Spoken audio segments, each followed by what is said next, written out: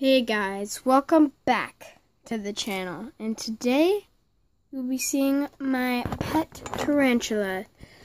I know my YouTube friend Roxas Gaming has a tarantula, and there she is. As you can see, she's climbing around on the glass.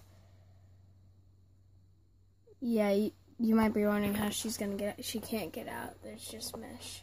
I wonder if that was a good shot or something. But yeah, if you're like, oh my gosh, this guy has a tarantula.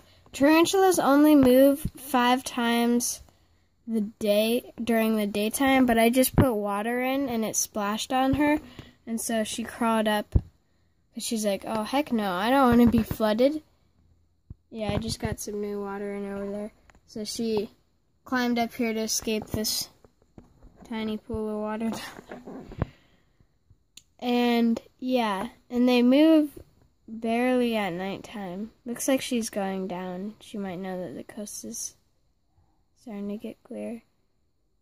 Yeah, she's very creepy and interesting. That's what I kind of like about tarantulas.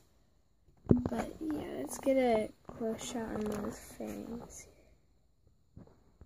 Focus camera. Oh, it's too close. Can't focus. Oh, I got it there for a second.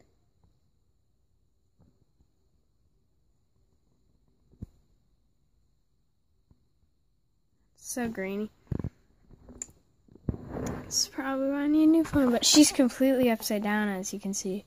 She's very, very funny. Sometimes she's like crinkling on these leaves in there, and that wakes, like, while I'm reading, it creeps me out. I'm like, what the heck is happening? But yeah. Here's the thing about tarantulas. They don't eat.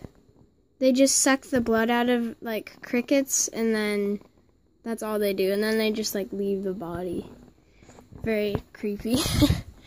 I know a lot of people are going to be spamming the comments like, you're so creepy, why do you have a tarantula? Ah, rage triggered, salty.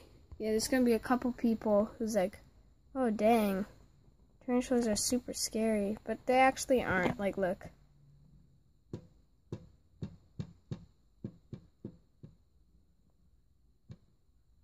I've actually held her. It's not even scary at all.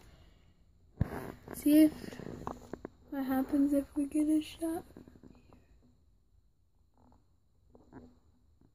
I don't know if you can see anything, but if you can, let me know in the comments below.